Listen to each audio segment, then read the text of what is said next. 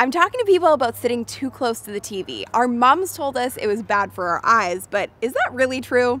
Let's go find out. So do you think sitting too close to the TV is bad for your eyesight? Yes. I'm gonna say no, yet I have nothing to back this up. Yes. Okay. Yes. Yes.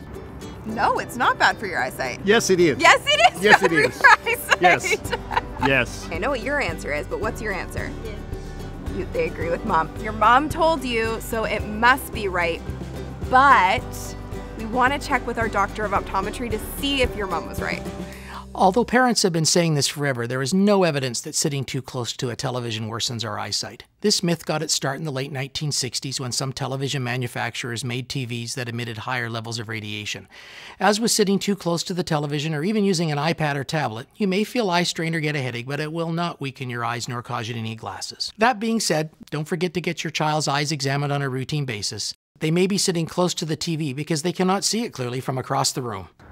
I would have been in big trouble when I was younger if this myth was true. Thank goodness it's not. Thanks for explaining, Dr. Taylor.